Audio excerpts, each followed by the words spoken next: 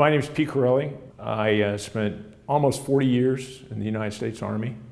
Retired in 2012 after being Vice Chief of Staff of the Army for 4 years.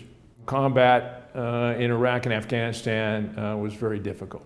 Many times the results of that do not produce themselves until after they come home.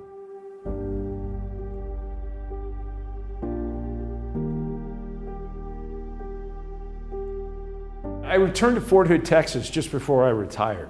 It was an opportunity for me to say goodbye in uniform, to tour and see some of the things they were doing to treat traumatic brain injury and post-traumatic stress. And at the end of the day, I was tired, but I had one final event. A young reporter came in, at least a young one compared to me, and she sat down and she asked me one question and she began to cry. I said, "What did I say to make you cry?" And she said, "You said nothing. But I asked for this assignment because I wanted to talk to you, because I hear you really, really care." She said, "My husband is a Silver Star recipient. He got out of the Army 3 years ago. He had no visible symptoms of post-traumatic stress or traumatic brain injury.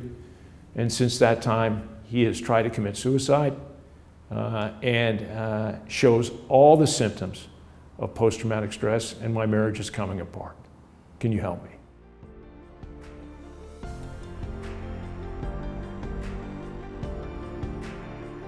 It's not always at the time of the event or soon after the event. These things seem to be cumulative and create problems for people long after that. And I don't think this is anything new with this generation. I think this has been around forever. We just didn't admit it. But I think we've gone a long way in educating the leadership of, I know, the United States Army and all of DOD in understanding that these are real injuries that need to be treated. You don't want to be labeled with having a disorder. We consider it honorable for people to get help with the visible wounds of war. Why wouldn't we consider it honorable to get help with the invisible wounds of war?